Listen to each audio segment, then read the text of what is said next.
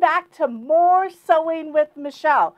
This week, oh my gosh, it's so tacky. Can you believe it? We're going to be talking about adhesives, and I'm going to be sharing with you 5 of my favorite adhesives for when I sew and quilt and what I use them for and why. So I'm going to get down and we're going to get tacky with some of my favorite adhesives today on More Sewing with Michele.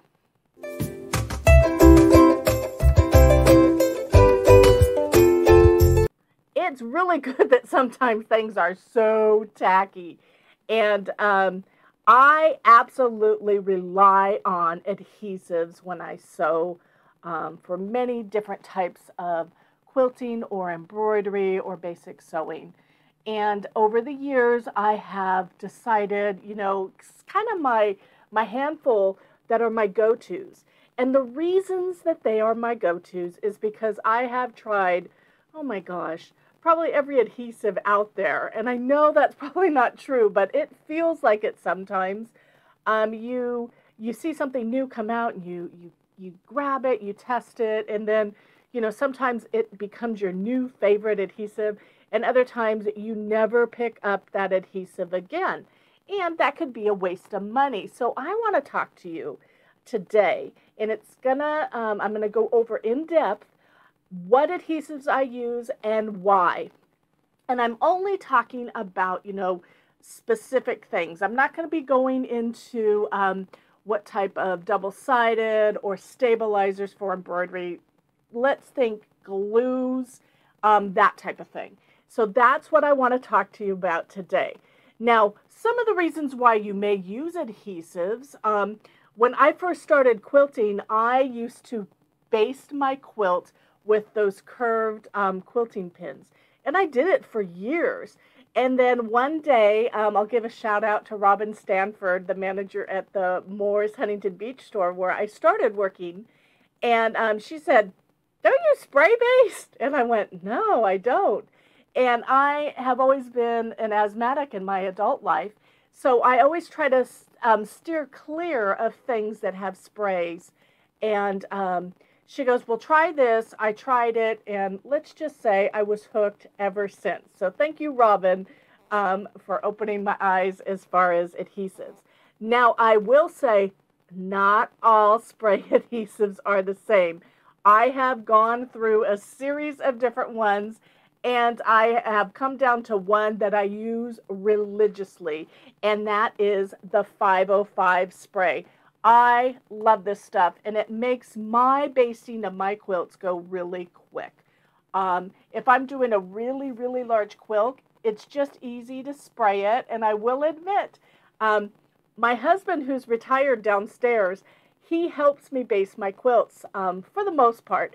And we clear off my dining table, we roll out the batting, we put the backing on first, and then we spray everything down, and then we also do the top. So he's very helpful when it comes to basting my quilts, and I love him for that. But basting a quilt can be very difficult, and you always want to make sure that you get everything smoothed out and everything is adhered, and it will then sew when you're sewing it together at the same time. So it's one of those things that can really make or break a quilt. If you take, all your time and make a fabulous quilt top, and then when you go to baste it and do the quilting process on your quilt and it just comes out wrong, I can tell you, because I've been there, it is a huge bummer, and it ruins, the whole quilt. And I have a couple quilts that have puckers and pleats on the back, and I can tell you which ones they are from when I first started to quilt. So 505 is my answer, and it does not affect me with my asthma.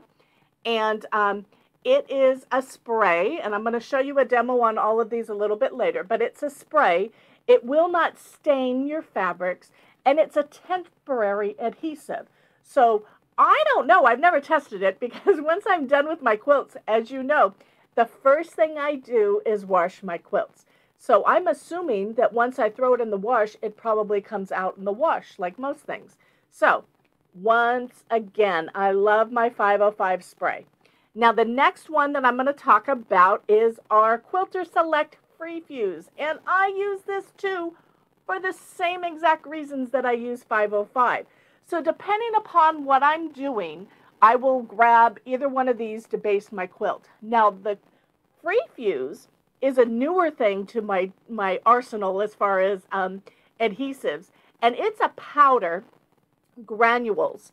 And I love it because I can literally put those granules exactly where I want, and then they will stay. It has a shaker top, and like I said, I will be doing a little demo on all of the adhesives in just a little bit. But this is semi-permanent, and that means it's not going to come out in the wash. It's going to be there for a little while. And I will be showing you why I love this. It is definitely one of those things that I use for applique. Also, if I'm, gluing something down and I can put a bead of these granules, it's perfect. And with this one, you do have to use an iron to set it. With the spray base, the 505, you do not need an iron. Once it's sprayed on there and you attach the fabrics, you're good to go. This one, you will need an iron to set it. So that right there also gives me a little bit of limitations for when I use the Free Fuse, depending upon what I'm working on. Now, I do want to say real quickly, because I'm giving pros and cons, let me go back to the 505 real quick. Warning, you do want to be careful where you spray your 505, because it is a spray. There is an overspray that will get a little bit up in the air. So I like to directionalize my spray when I'm spraying, so it's going in an angle and it's not hitting a lot of other areas. Keep in mind, I don't really recommend that you do it near your sewing machines. You do not want to get any of the overspray from your 505 onto the mechanical parts of your sewing machine.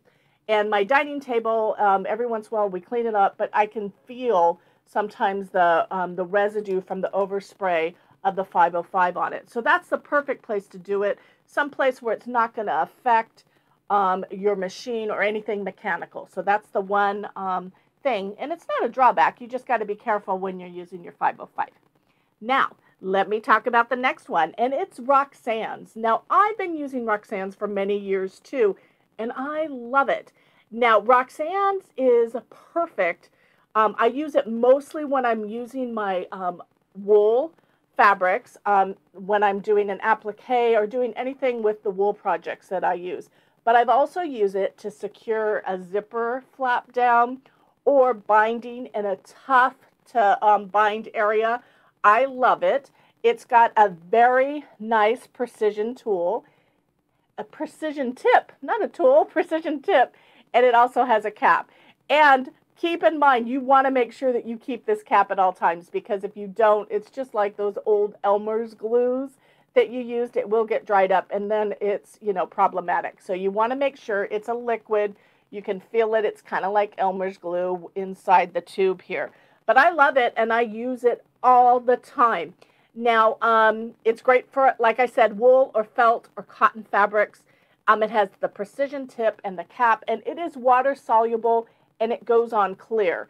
And I will show you that a little bit later. But I love my Roxanne's. Like I said, I use it every single time I make something with wool. So I love it. Now, we have our fabric fusion pin. Now, this thing is pretty cool because it's permanent. So all of the other ones I'm going to show you are not permanent. They're either semi-permanent or they wash out. This little guy is perfect for things that are very difficult to adhere or to sew over, and you want to make sure that they're secure. So being that it's a permanent marker, it has a nice tip, once again, where you can get it exactly where you want it to be. But there's times, say you're making, I remember when I was younger and I used to make my Halloween outfits, and the one thing that came to mind was when I went as a 50s and I had my poodle skirt. This is perfect for crafting Halloween items because it will stay permanent and it'll secure everything you need to stay in place, so you don't always have to sew things. It does need to dry for 2 to 4 hours, and you can wash it after 48. So If you wanted to make a clothing, although I would probably use my sewing machine, you technically could use this wonderful fabric fusion pen to do your seams, and it would be washable. So I love this. Another thing that I know that I used it on with a friend was making a really fast, simple curtain valance, and it held. So I love this. Once again, this is the Fabric Fusion Pen Permanent. And then the last thing I've talked about, I don't know how many times, I love my Quilter Select glue stick here, and I use it all the time. And, you know, proof is in the pudding, so to speak. How many times have I showed it on More Sewing with Michele? It is so convenient, and it is a handheld glue stick. It's just like those regular glue sticks. It does have a tint, but it will dry clear, so I love that about it. And it's one of those things that I use lots of times to keep things in place until I can do my stitching. I use it on binding. You know, I've used it on lots of different things, but I love it. And those are the 5 items that I'm going over today. And like I said, it doesn't matter what I'm doing. If I need an adhesive, there's always one that I go to. And I have other ones downstairs, but these are kind of like, you know, my go-tos. They're my favorite. And I use them constantly. And I'll tell you, I can't tell you how many times I start to get about halfway down on my Roxanne's, and I got to order it right away because I don't ever want to be without it. That's how much I love this. And my 505, I buy a case full to make sure that I have it. The Free Fuse is great. You can buy refills of it, and that makes it perfect too. But it goes a long, long ways. And like I said, the fabric glue pen has a refill. This is the only one where, you know, it's limited to this, but I love this. And I don't use a lot of it because of the type of sewing I do. I have no problems breaking out my sewing machines and making things permanent. But there are times when you maybe want something to be permanent and you don't want to sew on your sewing machine. Maybe it's a patch on your child's Girl Scout uniform or your Boy Scout uniform.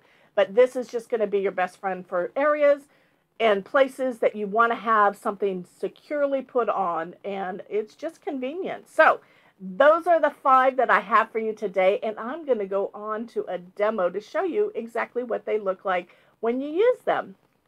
I'm sure you know what to do by now, but if this is your first More Sewing with Michele, I want you to understand where you can go to purchase the wonderful adhesives I have for you today.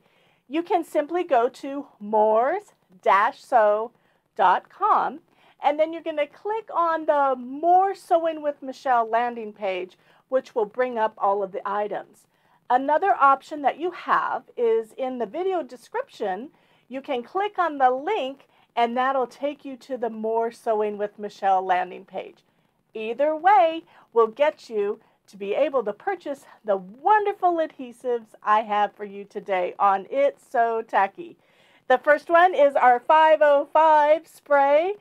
Love it. And then we have the Free Fuse powder. We also have the Quilter Select glue pen. We have Roxanne's Glue It. And then we also have the Fabric Fusion pen. Any and all of these, I highly recommend.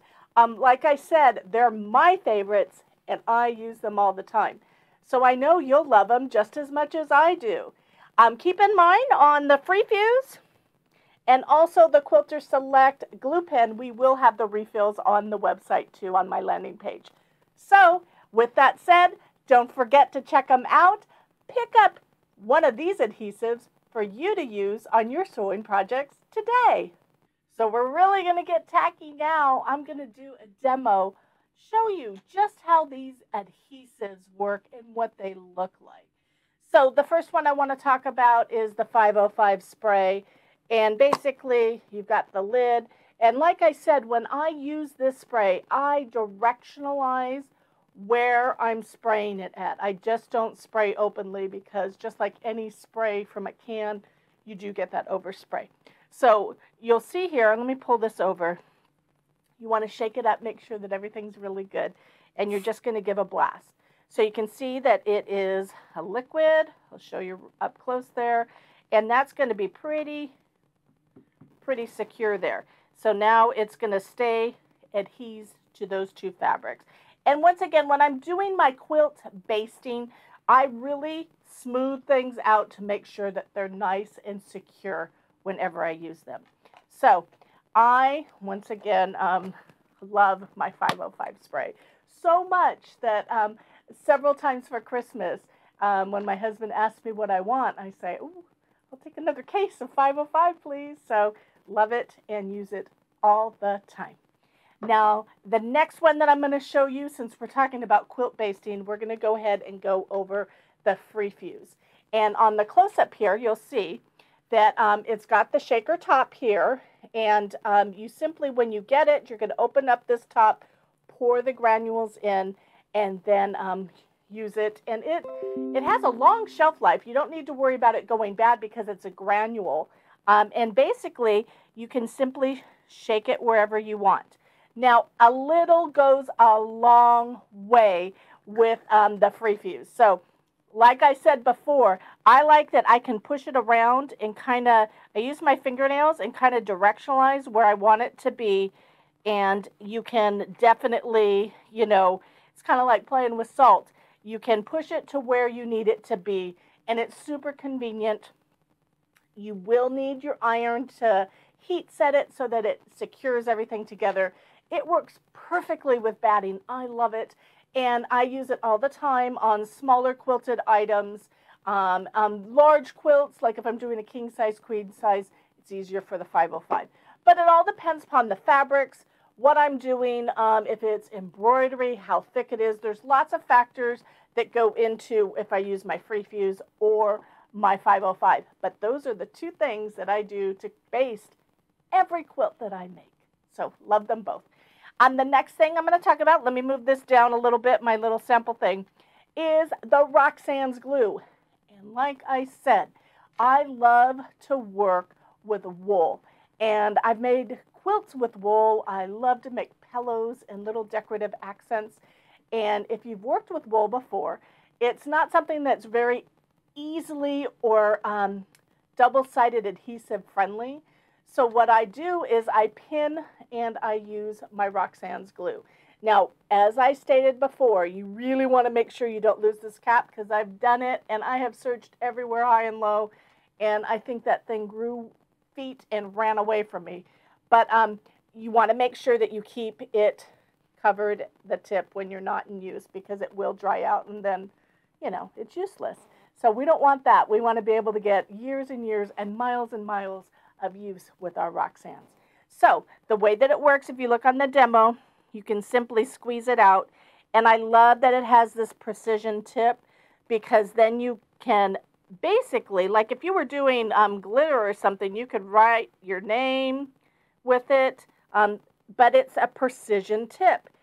Love that about it. So you can see here, let me see if I can do an upside down heart. There you go. Super convenient and easy to use. Once again, when I use my Roxannes, it's usually on wool or felt. You can use it on cotton and other things.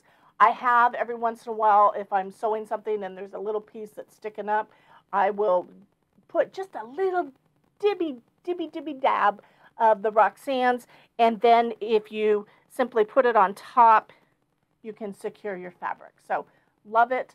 Use it all the time. And like I said, all of these ones, if I get low, if I get halfway, but I have to say, especially on my Roxannes, because I can see as it goes down, once it starts to get low, I start to oh my gosh, I need to get more now. That's how much I love Roxannes. So the next thing is the Quilter Select glue pen. And on the little demo thing here, as I said, it is tinted yellow. Now, the great thing about that, I was a paper crafter for many years, and you'll understand why they tint things, because if you're working on white paper and you have a clear or a white glue, you want to see where that glue is. So they started tinting the glue sticks so that we as paper crafters and scrapbookers would know where the adhesive goes. And it works the same way with fabrics. So the fact that it's tinted this yellow but dries clear is totally beneficial. So if you're working with white fabrics, you're going to be able to see exactly where that line is. And because it is this, let me get it up close here. You can see that it's like this neon greenish yellow. It sticks out on most fabrics. I love it, and I use it all the time. You can simply move it up and down just like a pin, and then you simply slide it across, and you'll see that it comes out, and it'll grip. And like I said, that line will stay that color until it's dry, and then it will be clear. So it's super helpful. And I use it all the time for really hard areas for binding. I like to add a nice layer of this and put it down. Now I will use this before I use the Roxanne for that, because the Roxanne is more liquidy. And so if you put that down for a binding or something like that, you're going to have to hold it for a long period of time. Not with this glue stick. Remember what I said? It's so tacky. This is really tacky glue. So I can put this line down where I want it to be and then squish the fabric on top, and it's going to stay because it has that thickness to it and the tackiness, and it's a thicker product. It's more conducive to holding things right away, whereas the Roxanne's, like I said, it takes a little bit to dry. And I will also, just so you know, sometimes when I use the Roxanne's, especially for my wool things, I'll put the dab of glue on, and then I will use my little mini iron and kind of secure it so that it dries faster. And that's totally something that you can do with the Roxanne's. So with that said, that's the glue pin. And then we have the fabric fusion pin. And like I said, this is our only permanent one, and I absolutely love it. You can see it's got, I'm going to hold it here, it's got that precision tip, and when you squeeze it out, the liquid comes out. It's more of like a gel fit. And I want you also to notice the cap. The cap, there's a certain way that you want to make sure that you screw it in correctly. So that's our fabric fusion. We've got all of our glues here on my black sheet. So we have the 505 that has stuck. We have the powder that isn't stuck yet because I don't have my iron up here. We have the Roxanne's that I drew with, and it's got that precision tip. Wonderful for wool. We have the Quilter Select glue pin. Love that too. And then also this wonderful permanent fabric fusion pin. So lots of different things you can do with them. What I have done is only the tip of the iceberg for most gluing adhesive things. I know you probably have some of these that are your favorites, and you're like, but wait, Michele, I do this with it too. And like I said, these are only the things that I do. There's always so many more things that you can do with adhesives. But I wanted to share my favorite adhesives and why I use them and what I use them for. And like I said, I recommend every single one of these. So what do you think? It's been so tacky. But I wanted to show you real quick before we finish this out how, if you look closely, you can see everything has dried clear and everything's nice and secure. We've got this isn't falling off. We have this other thing. So I love these glues. They work. They're awesome. And like I said, I highly recommend them for you. So be it either the Fabric Fusion Pen, the Quilter Select Glue Pen, we have Roxanne's, we have Quilter Select Free Fuse, and then the 505. Love them all. I know you will too. And I hope you've enjoyed this week where we've been very tacky today talking about adhesives. Have a fabulous day, and I look forward to seeing you back here on More Sewing with Michele. And until next Monday, bye-bye.